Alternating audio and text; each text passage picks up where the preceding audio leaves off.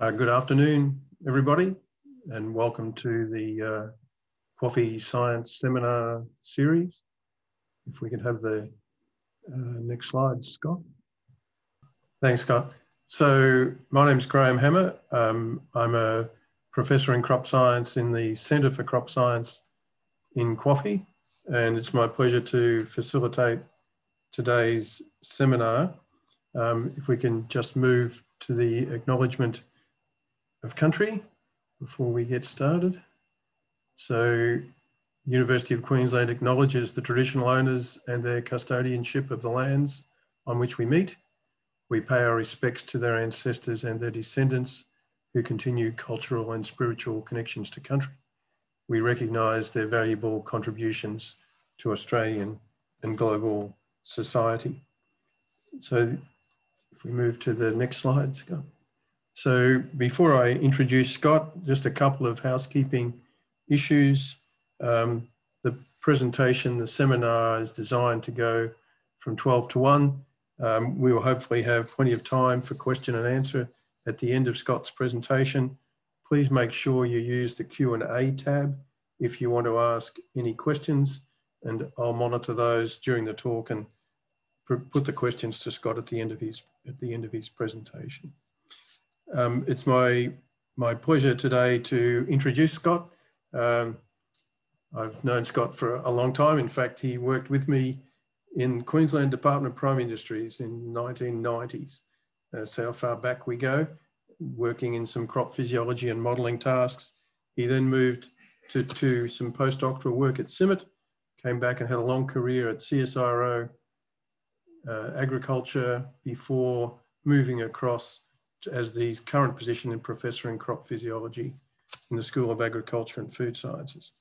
So today we're very pleased to have his presentation on data science. So I'll hand it over to you, Scott, to deliver that presentation. Okay, thanks Graham for the introduction. Indeed, it does go back some time. I too would like to acknowledge the traditional owners and their custodianship of the lands on which we meet today. I'm in different lands to Graham, and pay my respect to their ancestors and their descendants. So,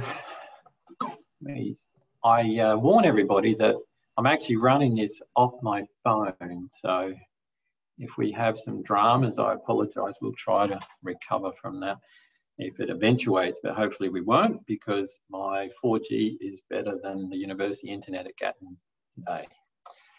I did have a fairly ambitious title, I suppose, and I don't know whether it was, I thought I just wanted to try to use this seminar to engage a few more people outside of agriculture, and also to help some of our people in agriculture to think more about data science and how that might impact on us and what the opportunities are for research. So I'm hoping a few of my colleagues around UQ and elsewhere who work in data science have been able to join us. I see we've got a bit over 100 participants, so there's a few there.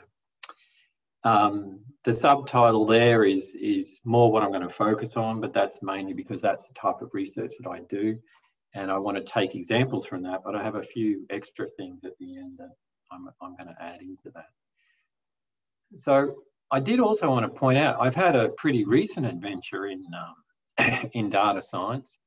I was phoned up by the head of the Queensland AI Hub, Sue Kay, which is a recently formed group and UQ is a founding member of the AI Hub, and it's a group of interested institutions and companies, the Queensland government, and the idea is to promote AI technologies. And Sue phoned me up and asked me if I would partner with an artist, this Madeline Holt, who's a young street artist in Brisbane, and help her design a mural, which is now at the Gregory Terrace RNA Showground.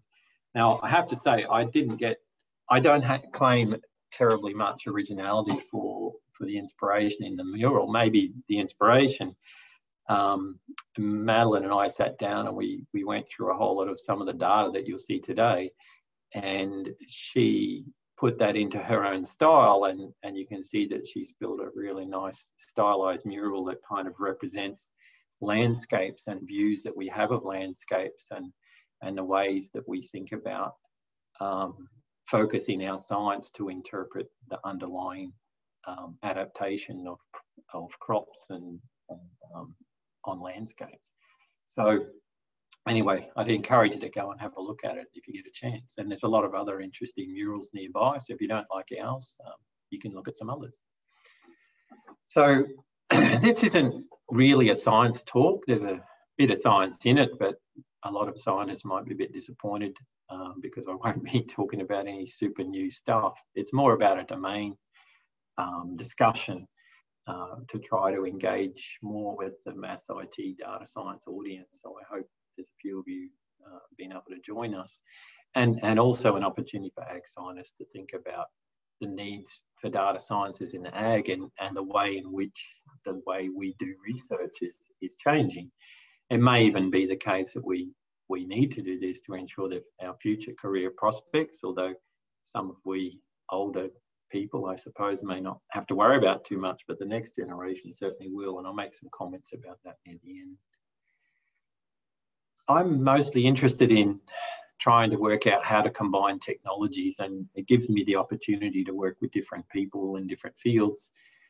I work mostly in these areas of sort of phenotyping and crop growth modelling. So for those data scientists, phenotyping is really the application of a lot of measurement technologies from from proximal sensing to physical observation. So using your eyes to score plots in the field and making observations about the differences between those. So research trials typically consist of large numbers of plots that are small, 5 to 10 square metres in size for most crops, and there might be hundreds of those plots in a field, and we're using a lot of different technologies to document how they change over time. And phenotyping has really taken off in the last, I guess, 10 to 15 years, when we've had a lot of digital technologies that can help us measure things with LiDARs, with cameras, with various other technologies I'll talk about.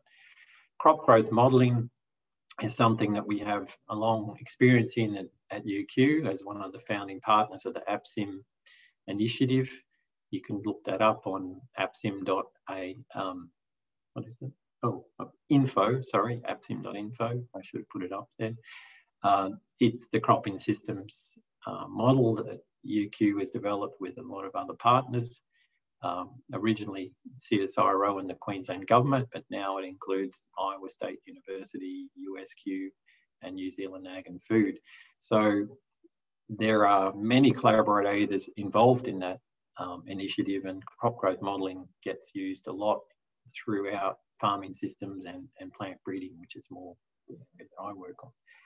More recently, I've started to work a little bit more in remote sensing, particular at UQ. Andres Potgieter has a very long history in this, working with Graham in yield forecasting and for the nation, for wheat and for sorghum. And we're now looking a lot more at using this technology at an experiment level, for trying to understand how variation occurs in the field. And to do this, we need to go back and look at statistics, maths, and machine learning to help us.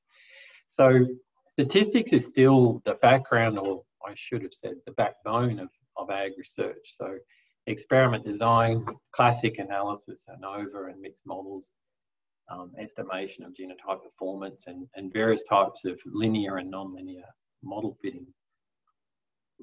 These technologies are pretty important to us to understand every experiment that we do.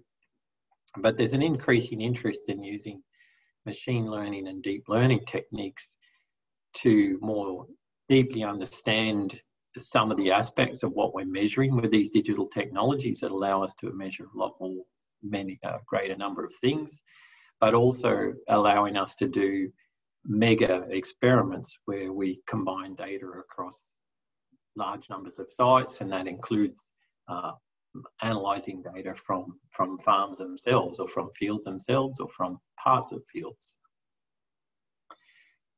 So one way that we've looked at this in the past, and I'm referring to this article that wrote with Fred Van Awyck and Daniela Bustos-Courts at Wageningen University, the ongoing collaborations with them in this space, is thinking about how do we bring these technologies together. And we wrote a bit about some of that in this paper a couple of years ago, and I've kind of used the feature extraction, spatial modelling, dynamic modelling framework to talk about some of the issues, the opportunities that we have in data science. So if you go to that paper, there's this nice table that summarises some of the issues that we're trying to deal with, thinking about these different modelling steps. So they're all different types of modelling. We can use that rather than learning if we want to. And feature extraction comes into the picture when we think about how do we extract information from either imagery data or from very complex amounts of data that's come from, for example, spectroscopy scans in the field. So you might still be using point data. It doesn't have to be image data, but you're trying to extract features from that information. Spatial modelling is a very important part of research experimentation because we're trying to adjust for local variability in the field. Australia's had a long history in that space, partly because our soils are so ancient, and our rainfall's typically low. So when you run experiments in Australia, an experiment might be somewhere between 1/2 hectare and 5 hectares in size. Because of the geological age of our continent, the soils are highly eroded and they tend to be highly variable. So there are not many places where you won't have some variation in soil type on a scale of sort of meters to tens of meters to hundreds of meters. Some of our research farms, we try to locate them where there's less of that variation. So, there are parts of our farm here at Gatton that are quite uniform, but there are other parts that are quite variable. And so spatial modelling to account for this becomes important. And in Australian environments, particularly important because we're growing things under low rainfall conditions, and that really exposes this soil variability. If you're in high rainfall environments, you don't see so much of that variability. Dynamic modelling is the type of modelling we start to think about from a crop physiology point of view when we're trying to capture information about how plants grow in environments and predict their performance into the future. So feature extraction is the sort of first topic I wanted to skip through. And two of the technologies we use to do this are UAVs and tractors that have been outfitted with various sensors. I won't go through them in detail. You can see here there are cameras and LiDARs and spectral sensors. Andries Potgieter in particular, who's online, and I think Barbara George-Degli and a few of the other people who were really involved in developing and using this tractor, which you can come and see out at Warwick at the moment, although hopefully we'll get it down to Gatton shortly because we intend to use it in some trials this coming winter. But this machine is set up in ways to measure at resolutions of centimetres, changes in spectral reflectance, imagery and the condition of these plants. And then we aggregate that up and process that information. This is a slide from Andries on the Gecko Explorer, which is a tool which is built around the data that comes out of this system and also out of the UAVs. And there's a lot of opportunities for machine learning applications in that. So for any data science students out there looking for some more work to do, we certainly have a lot of challenges in just simply handling and processing this data and efficiently applying unsupervised learning methods to understand what we've got. So thinking about variability, here's a shot of a wheat experiment. This is a kind of trial you might see in the drier parts of our wheat belt. These are trials that are yielding sort of 2 to 4 tonnes per hectare. So that's not very much seed. It's only 200 to 400 grams per square metre when you harvest that. So when you see these plants, they don't look too spectacular, but sometimes you see things that are a bit more distressing, and there's this variability that you see in the field that's been caused by some kind of a soil effect. And in a high rainfall environment, you might not see this at all. It may not have affected the establishment of these plants, but in these situations it has. So one of the approaches used for this is splining methodologies. So this is one of the key algorithms that's underlying some of the work done in bargaining and who we partner with.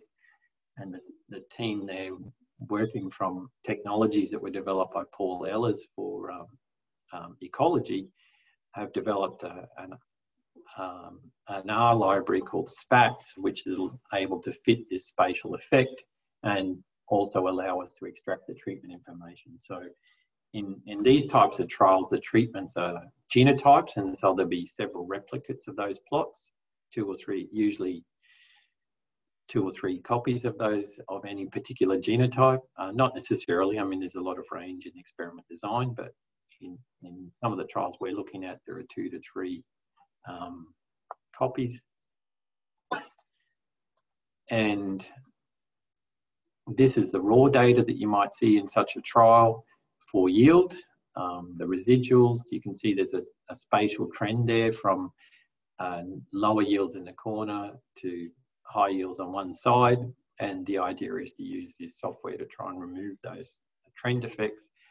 But a more important thing for us is to think about whether we can incorporate this phenotyping information. So that yield has been measured with a harvester, but how do we incorporate some of the things that we might have observed during the season, so this variability in spatial cover?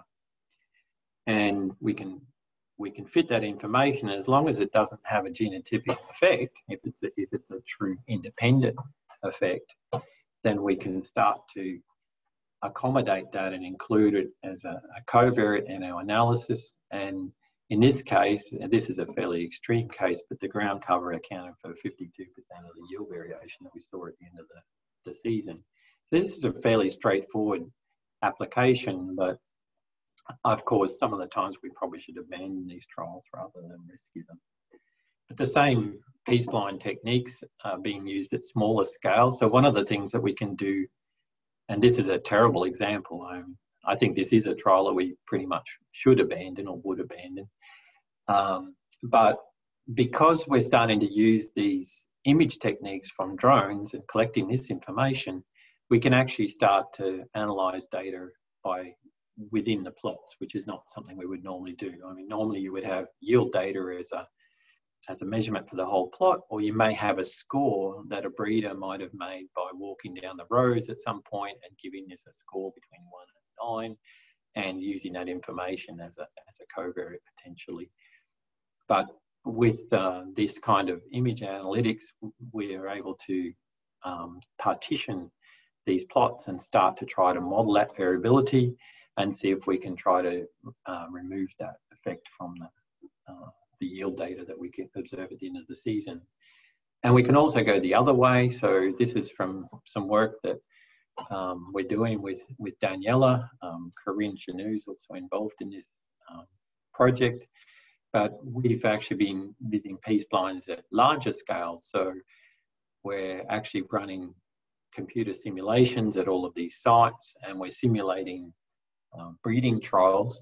And then we're trying to use that information to see if we can interpolate yield performance across those areas. Now, that's leaving us with a lot of other challenges, because that can work for accommodating variability in weather, but where we've got soil changes between them, then we have to think about how do we deal with discontinuities that occur in that kind of way. So the rainfall across this region is higher on the east and lower as you go further west. So when you get to Walgett, you have lower rainfall. So this gradient is kind of what you'd expect. And in mild years, so we classified these years over time. These are simulations, so they've been run over multiple years. But in mild years, we see this fairly smooth trend that's related to rainfall, so higher yields in the east, lower yields in the west. But when we start to look at hot years, so where there are more severe drought conditions or there are heat impacts on the yield, it starts to illustrate more variability across the region, and that's actually starting to expose the effects of a shallow soil in Walgett compared to better soils in the east, for example. So we're applying these techniques at different scales. The second area of feature extraction is to inform dynamic models. So I'm not going to go through this spaghetti diagram, which I have to admit designing in R, but this is a diagram of how our deterministic crop models work. So taking environment inputs and some parameters that are specified usually at a genotype level, and certainly at a species level, and then estimating phenology, so development through the season, expansion processes of leaf, of canopies and roots, which are things that gather resources for plants to grow, capturing those resources and then converting it to biomass and grain yield. So we're interested in different parts of this pathway and how we can analyse that and what techniques we need to apply to it. So what kind of phenotyping techniques can we apply to estimating these parameters for phenology, leaf area, and radiation use efficiency, for example. So in these kinds of models, we're trying to actually back calculate what these parameters might mean in different genotypes. So we want to be able to estimate how they vary in their leaf appearance rate. So this is kind of a fundamental phenotypic trait, and how they might differ in their radiation use efficiency, which I'll mention again later, which is an efficiency of conversion of light to carbohydrates for growth, and how this all influences the amount of light that they intercept and the biomass they can produce. So this is some work that we've done with Purdue University as part of an R4E project. And in that, we're looking at diverse sorghums, and we're actually doing very similar work here in Australia. So Barbara, George Shegley and Andres are particularly involved in this work in Australia and applying similar approaches to this. But what we're trying to do is work out whether we can use some of these technologies to characterize leaf number, leaf size patterns, and use that to estimate leaf area over time. And then we're wanting to try to work out the relationship between leaf area and light interception. And finally, by calculating light interception over time and accumulating that over time, we compare that to the biomass that's observed. So we can't do all of this completely remotely yet. Some of these things we have to do by taking physical measurements on single plants, but some of that might involve taking plants out of the field and scanning them with cameras to estimate some of these things like the leaf area distribution. But we're working towards this, but the thing is, the important thing from this diagram is really to think about this as a driver for how do we apply our phenology, how do we apply the techniques that we're using to derive these particular parameters. So this is a sort of a one genotype at a time approach. These are the modelled leaf area profiles, excuse me, for different hybrids of sorghum. And then we can look at how those profiles change over time. So this is the leaf area index estimated over time and comparisons of our models with observed data. These are estimates of the light extinction coefficient. So this is how much light canopy can capture given a certain amount of leaf area. So plants with leaves in different orientations can catch different amounts of light. As it comes through the canopy, they catch it in different ways, and that changes their efficiency. And so eventually what you're aiming to do is to predict biomass over time. So this project is around sorghum biomass production for bioenergy applications, and these simulations are observed versus simulated predictions for different genotypes across a range of environments in Texas and in the Midwest. So we apply a series of techniques in our our deterministic models to try and estimate these parameters, but we're doing it one at a time to make these predictions. So one thing I did want to mention is a slide that Mark Cooper gave me from the work of Frank Technow and Mark and Charlie Messina in particular at Corteva. And this is another area of data science which is becoming very critical to our research and is certainly being deployed in the new ARC Centre for Plant Success at UQ. And this type of modelling allows us to try to do all genotypes at once. So thinking about how parameters are linked via genetics and applying hierarchical Bayesian generalised linear models that have been filtered through a crop model. So this is a slightly simpler version of the AbSim crop model. But what you're trying to do is simultaneously fit these parameters that I talked about for these types of parameters that I talked about for which we've done one genotype at a time. You're trying to fit them all at once, but you're using the observed information in the field, but additionally you're using the genetic information to help you make those parameter estimations. And Alex Wu, who's a DECRA fellow at QAFI, is also working on this, applying this kind of methodology, again, working with Mark and the Corteva team as well, and with Graham Hammer.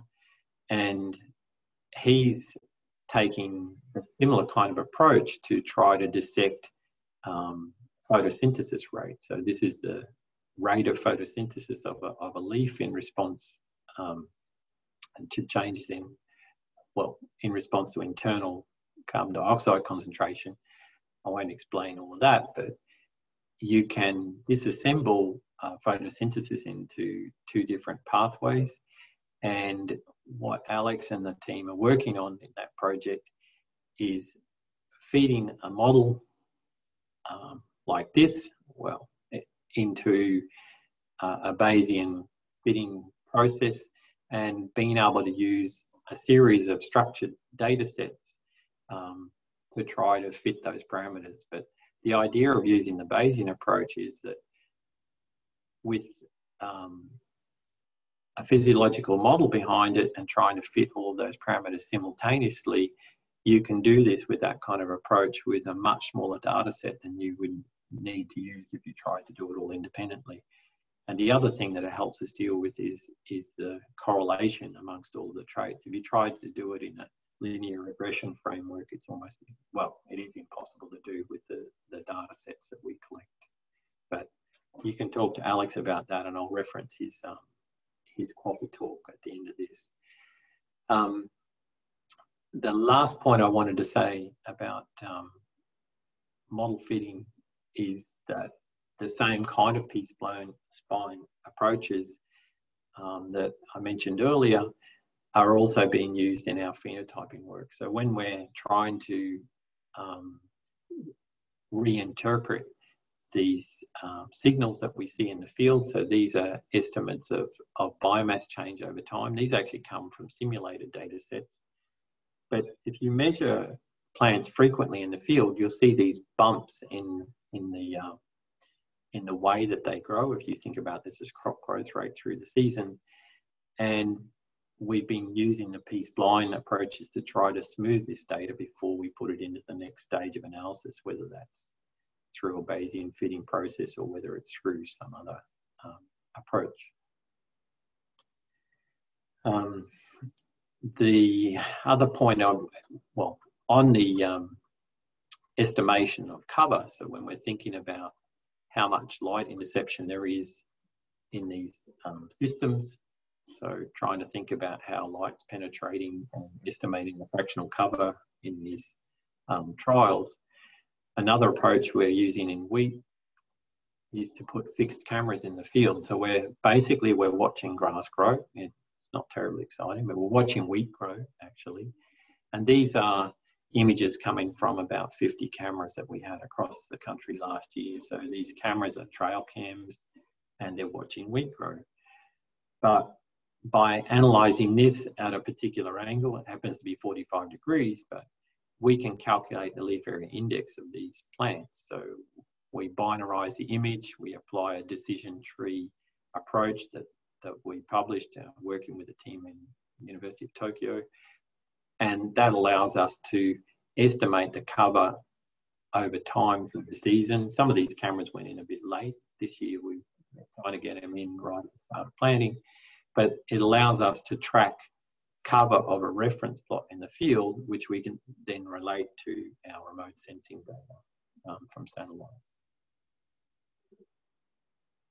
So that covers some of the machine learning related to kind of parameter estimation in crop growth modelling, and I think you can see there's quite a bit of expertise in UQ in both fitting that on a per genotype basis, but also as illustrated by the work of Mark Cooper and team in using more sophisticated methods to link that with genetic data in these situations. I wanted to mention some other work that we're doing on head counting. So we've been doing this kind of work for a few years now, and this has been in conjunction with Andres, but this is out of a new project that we're doing with colleagues in France and Tokyo, and also using some data sets from Purdue. And so this is a more classic feature extraction, if you like, or object extraction. So we're trying to count these heads of sorghum. These are aerial views of plots that are about 4 meters long, and these are different genotypes of sorghum or different views. And we're applying various types of classic models that people in data science would be familiar with. We're either using detection-based models or density-based models, and we're comparing their performance and how well they transfer to a generalization set.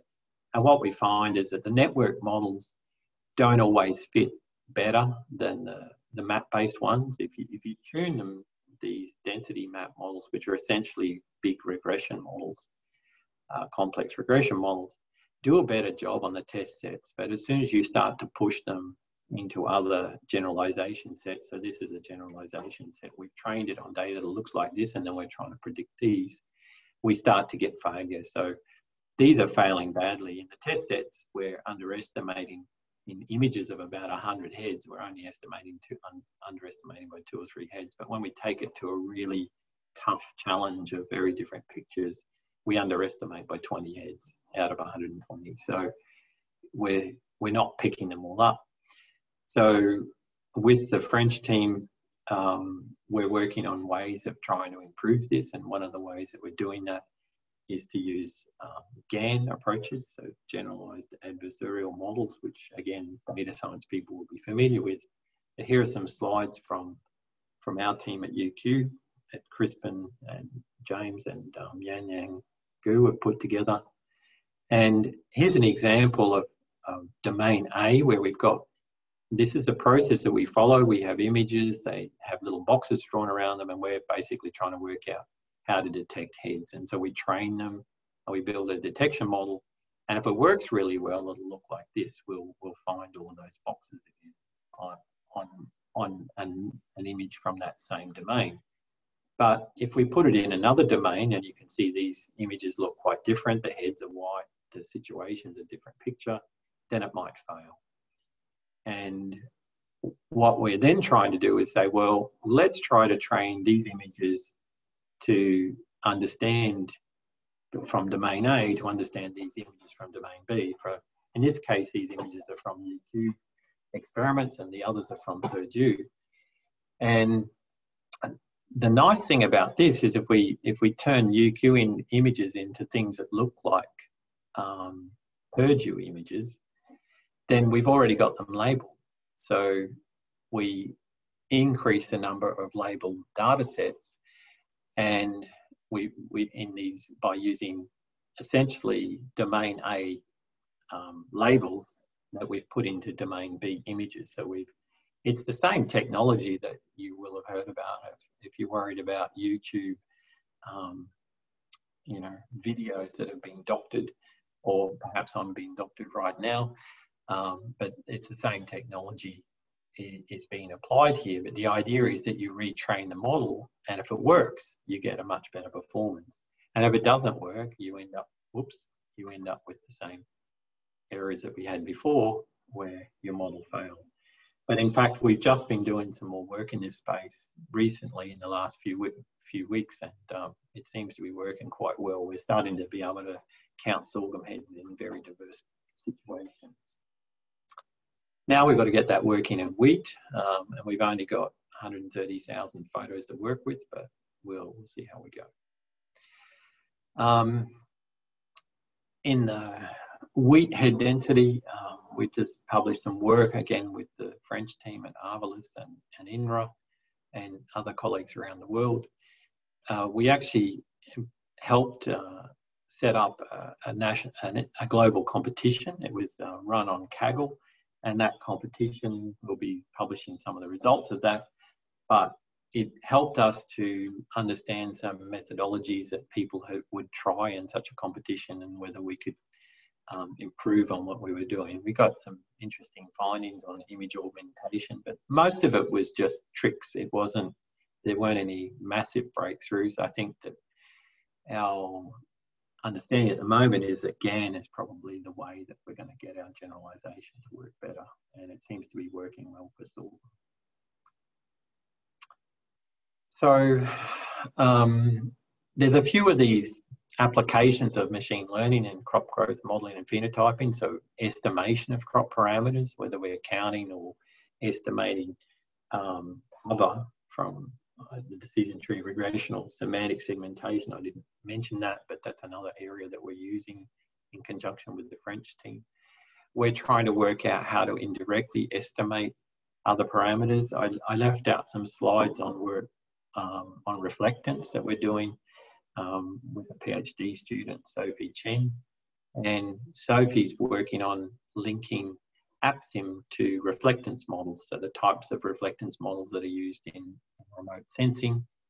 And what we're trying to do with that approach is to use network models to invert the results of a reflectance model of vegetation. So we can use AppSim to create vegetation, and then we can convert that vegetation to a reflectance model. And then we can take the reflectance data from that simulation and build a network model to try to reverse calculate things like leaf area index or parameters that are associated with leaf growth. So Sophie's got some really nice results in that space. We don't have a publication on it yet. We're still working through some of that. But that is an area where we can generate extraordinary amounts of data for people to look at inverse modelling challenges. And I just mentioned briefly, and I don't have time to go into detail, but if you want to have a look at the talks from Mark Cooper and others as part of the coffee sets, then you can see a lot more about fitting these types of models in genetic data. So I thought I'd just finish up, Graham, if I have a couple of minutes on other adventures. I've put this slide in here, which is a whole lot of links to YouTube videos. I might ask Tyne if perhaps you can attach that somehow in my YouTube link, perhaps. But I had looked through some of the talks that other people were doing, and there's some great talks, particularly from, well, Andres is a 5-year-old one, if you want to see how we used to do the coffee talks. Jan's done a really recent one, which is a great talk on predicting yield within the fields. Barb's got a talk on the remote sensing, if you want to chase some of that down. I think I already mentioned Graham, Alex, Mark. Christine's got a summary of the work in the COE. Daniela's work in statistical modelling. And there's a really great talk from Danny Cozzolino on sensing technologies in agri-food systems. And that's certainly an area that requires a lot of data science application. And there's also an interesting talk from Aaron and Daniel Rodriguez on intensification in Africa and some of the types of approaches you can see that they've used to summarise survey data sets and other types of agricultural data. So if you want to learn a bit more about some of the stuff I talked about, we're running a project called Inviter on which is a companion to a European project. So I don't take any license with this name. It was actually Innovations in Variety Testing in Europe, and I just changed it to an A because I was lazy and used the same name. But there's a video and discussion about that on GRDC website if you want to look at that. In terms of other projects that we're engaged in, Andries leads a project called CropFin, which involves partners in Melbourne and Data Farming, a company based in Toowoomba, as well as other partners. And one of the things that is going extremely well in that project is using machine learning for discriminating crop types. So using very large numbers of data sets, so up to sort of millions of pixels of satellite data classified by crop types, and then applying machine learning to the sequence of satellite signal through the season and to try to guess what crop type we have. And that's working really well. I might add, we've also got a citizen science project in that space that we're trying to get funded so that we can have grey nomads driving around the country identifying crops to help us improve our satellite prediction model. And this last little graphic, which I've left running here, is another piece of work from Andries and his team with Jan Zhao and Yifan Zhang. And this work is in conjunction with maths and physics with Fred Rooster, using Gaussian process regression to fit these image data for a single pixel, and then taking derivatives of these to learn about how the crop's changing over time so that we can predict the phenology. I think if you remember, I said very early in the piece, we need to get the phenology right before we get anything else right. And this is technology that's helping to do this at a sort of a subfield scale. Two other crazy points, and I just realized I've lost my chat.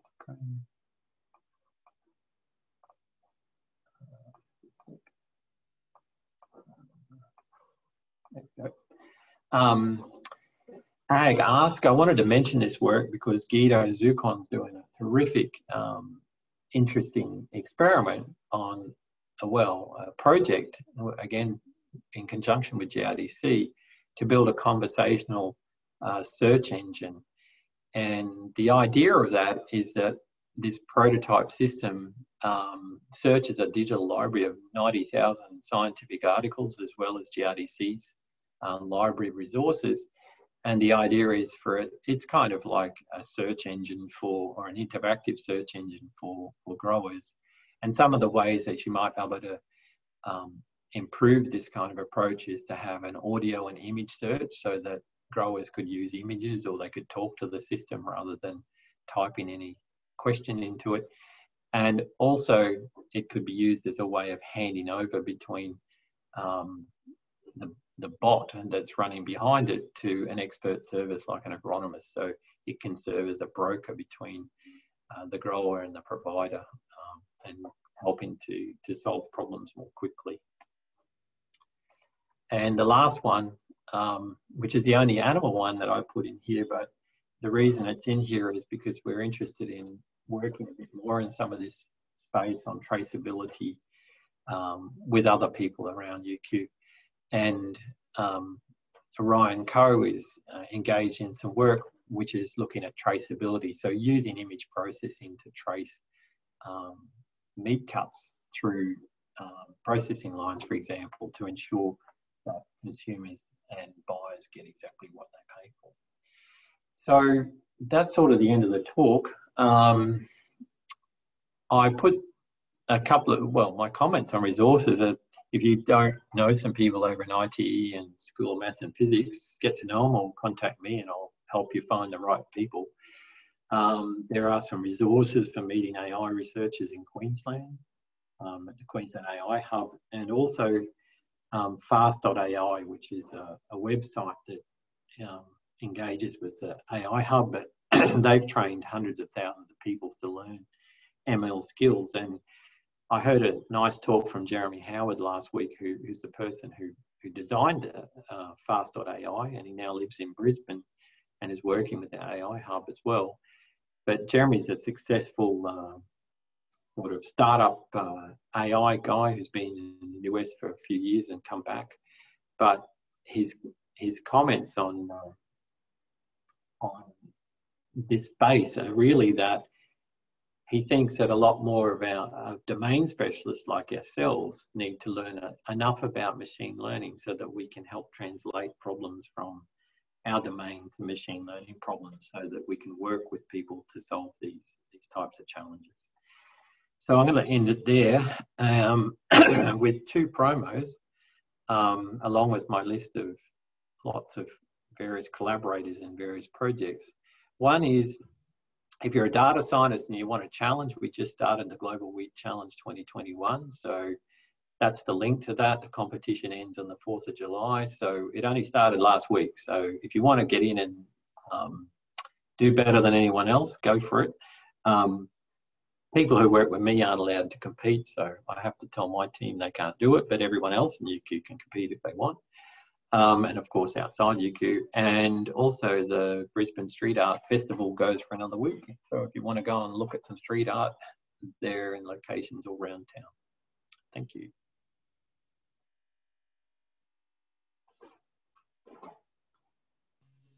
Okay, thanks, Scott. That's certainly a lot of adventures.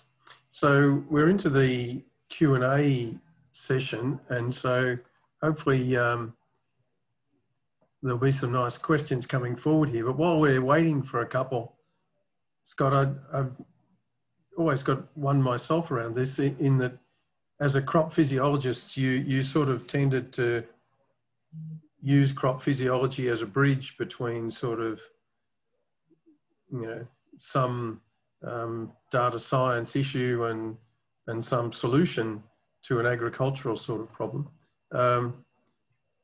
Often you see in sort of publications that are using some of these machine learning and AI techniques, the absolute absence of that bridge. And so what do you think about that? Do we need crop physiologists is what I'm asking. I think we still got a job, Graham. So, I mean, I think it's useful, and I mean, we can go back to have a look at some of those other talks. I think I listed one of the talks from Mark. I think it'd be a good one to go and watch, although that's not his most recent one. He goes through some of those questions, but I think, and in your own talk, I think we're able to see one of the main reasons why we need to think about using deterministic models and perhaps hybrids with machine learning is that our deterministic models are more predictive. We can predict using future climates because we can predict into that space, whereas a lot of the machine learning techniques can't predict into completely new situations if there is a situation they haven't seen, and they can fail. But one of the things that's worried me the most, and I've come across it more than once in the last year or two, is when there's a huge interest in ag tech. Of course, there's a huge investment. If you want to get depressed about our future, you can do what I did and subscribe to Ag Funder. And so every Friday you receive an email from Ag Funder, they're very good emails about the situation in ag tech, but usually it starts off with someone got $30 million for doing something. You got some background noise, mate. So someone just got $30 million to do some crazy thing that, as a physiologist, you go, that's not going to work. But the other thing that worried me is more in the remote sensing work, because a lot of the remote sensing applications that we see that are trying to predict things like yields of wheat or stuff like that, or even some of the classification techniques, particularly when they're dynamic, they're based off the kinds of algorithms that Facebook publish for sales. So one example is t-shirt sales. So, you know, there are annual variabilities in when t-shirts are sold, and there are patterns in those. And so people think, oh, well, I can use those to predict crop yield because there are annual patterns in crop yield and whatever. But t-shirts are not affected by droughts quite the same way that crops are. So inserting the physiological understanding and in the type of remote sensing prediction that Andres does and with yourself, inserting some crop physiological understanding between the weather data and the yield data actually starts to control the model so that it works within the physiological bounds of sensibility. So I guess that's my main interest, is in trying to use crop science to help us put boundaries around our understanding. We're doing some similar things with feature extraction from imagery. So, yeah, it was a bit of a Dorothy Dixer, I suppose. yeah. I think there's lots of opportunity here for this domain exchange that you mentioned to sort of do things a lot better. So we've got a couple of questions on chat, and I'll just relate those to you. So I suppose the first one you just talked about, the sort of phenotyping space and measurement, and someone asks here about sun-induced fluorescence data and whether you've thought about or looked at that in terms of phenotyping. I see that from Will Woodgate. I think, Will, that'd be, I'm not directly, but it's something that Andres Potgieter is particularly interested in. With the hyperspectral sensing that we're doing in the field, we're able to detect the wavelengths that are related to sun-induced fluorescence. And so there's certainly some active work going on in that space, trying to work out whether we can estimate that. We've had a few exchanges with Francisco Pinto at CIMMYT in Mexico, who's got some nice work in that space, and we just haven't, I guess we haven't had a project to develop that too far just a minute, but there's some things going on. And I think there's a more general question here from Jordan Panels. I think you addressed it to a degree, but maybe you could expand, asking about how we should go about collaborating with a data scientist to analyse his agricultural/materials data. So probably again an issue that faces a lot of agricultural people, where they've got a specific issue and lots of data and not quite sure how to go about handling it. Yeah, yeah. When I started putting this presentation together, I was actually thinking about that, and I thought, well, it's probably for a different presentation. But I think one of the things that's challenging, Jordan will experience, is that you need to be able to get your data into the right kind of formats to use any of these technologies. And just understanding what types of data formats and whether your data needs to be labelled or not labelled, and how a system might process it, that becomes part of the challenge. So trying to do the translation of your data into, or translation of your domain and your data in your domain into the right format is actually part of your first problem. In terms of engaging, I think there are some information, there's sort of some information contacts at places like ITE and SMPs, the School of Maths and Physics.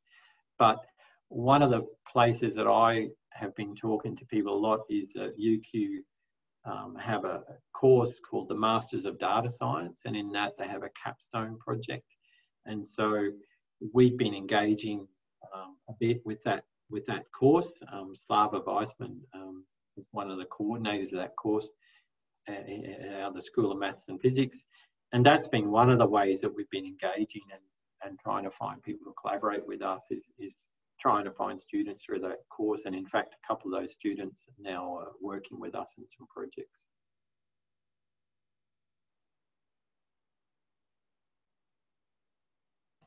Just as a follow-up on that, do you think, I mean, in olden times, it used to be that it was important for all biological, agricultural scientists to learn statistics. You know, do we, and subsequently into computing, are we now at a point where we ought to have machine learning courses for biologists at undergraduate level? Oh, I think so. I I think don't it's know. actually Maybe it's already happening. I don't know. it's not, and I think it's something that we're trying to push a little here. There's at least one other university in Australia that's offering a sort of a digital ag type course. I'm not going to say who it is. But it's an area, certainly the Masters of Data Science is a way that an ag scientist graduate could develop some skills in that space. And also looking at the fast AI courses is a way of getting some basic skills in it. I think it's important though to realise your limitations, because it's going to be very hard to turn yourself into a full-on data scientist, just as it was always hard to turn yourself into a full-on biometrician if you didn't actually study biometrics through the fundamental principles. And there are dangers in not having good advice and training. So I think hybrid degrees and at least good exposure to understanding what problems are amenable to some of these approaches, that's where it becomes important. It's just knowing when an approach might work or might not work. I mean, I'm no expert in any of this stuff, but I'm trying to work out how to understand when I need to ask for help and who to ask and how to make it progress. Okay, thanks. Look, we've got a couple more questions, but I'm not sure we've got time to deal with them, seeing as it's already gone past 1.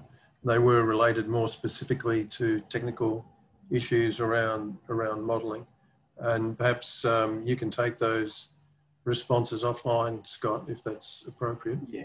Okay. I think we should just probably wrap up for today, and yep. And so I'd just like to thank everybody for their attendance. Maybe if you